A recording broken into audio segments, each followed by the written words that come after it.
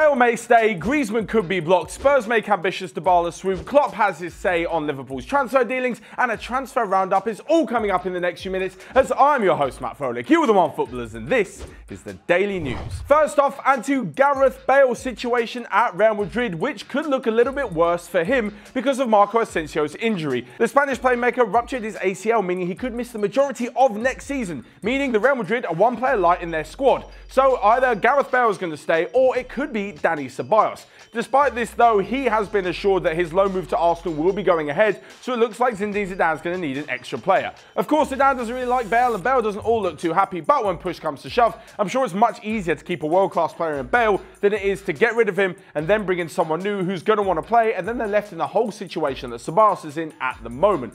Of course, Bale is much more of an attacker and Asensio may be more a midfielder, but you can see how he may want more numbers in the squad. But moving on, and to a transfer which has already gone through but may not actually go through. Sounds confusing? That's because it is. La Liga president Javier Tebas has said that Antoine Griezmann's move to Barcelona may be blocked, despite the fact he's already officially moved and he's already played a friendly game for his new club. It's been said that La Liga may restrict the handing over of his official player pass because Atletico Madrid have made a complaint about the amount of money that was paid to them. So officially on July the 1st, Antoine Griezmann's release clause was lowered from 200 million to 120 million euros. But the club are now saying that the deal was struck up before this date, so they are owed the extra 80 million. When all is said and done, I still think Atletico will come out of this looking like fools. It's like they've thrown all their toys out the pram because their biggest striker wants to leave and has gone to one of their main rivals. Now, of course, there is a massive difference in price in 80 million euros, but who's to say whether or not the actual deal was struck? If Barcelona tried to get the deal done too early, Atletico Madrid are going to complain that their player was being tapped up,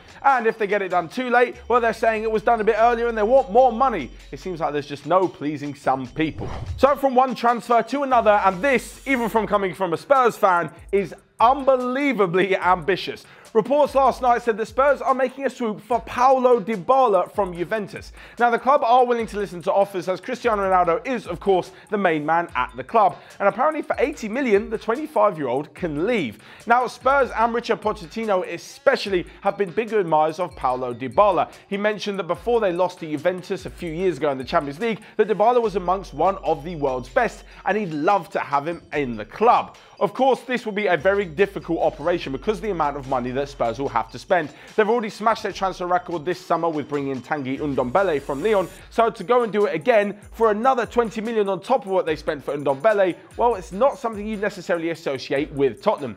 Daniel Levy is still in talks with the Real Betis over the signing of Giovanni Lo Celso, but if they also want to bring in Dybala, it looks like they'll have to prioritise him over the signing of Lo Celso. And moving on to some Liverpool news next, and Jurgen Klopp has had his say on the club's transfer dealings. Basically, there's not going to be too many. They've already signed young Dutch defender Sepp van der Vogt from PEC Zwolle, but apart from that, it looks like not much business will be done. Nathaniel Klein has injured himself and looks like he could be out for 6 months, but it still won't affect Jurgen Klopp's transfer plans. He also went on to mention that after his team drew 2-2 against Sporting Lisbon, that Bruno Fernandes is a fantastic player and it'd be a real shame if he ends up at Manchester United. The attacking midfielder has been linked all summer with a whole host of clubs, but it looks like United are in the front seat. They're said to be discussing with the bosses at the moment a potential move, but as for the midfielder himself, he said that he doesn't quite know where, but that he does want to play in the Premier League. And lastly but not least, we'll come to a roundup of all the day's transfer news, where Patrick Cutrone said he won't be leaving AC Milan for Wolves, who haven't bid enough money for the star, and he doesn't really want to leave his hometown club. Crystal Palace are willing to sell Wilfried Zaha, and the surprise candidates for his signature are now Everton. Alongside this, Watford's Dodi Lukebakio could be moving to Hertha Berlin in a £20 million deal, and Nicolas Pepe could also be moving to Manchester United alongside Bruno Fernandes if they can stump up the money by selling Romelu Lukaku. So what do you think about that outrageous Spurs bid for Paulo Dybala? Personally, I can't really see it happening. And do you think Real Madrid will go out and sign somebody else, with Marco Asensio likely out for the whole season? Of course, let me know your thoughts on this and all of the rest of today's daily news in the comment section down below. Whilst you're at it, you can also smash the like button and click here or here to check out all of the other videos we've got going on Onefootball. But until next time, I will see you guys later.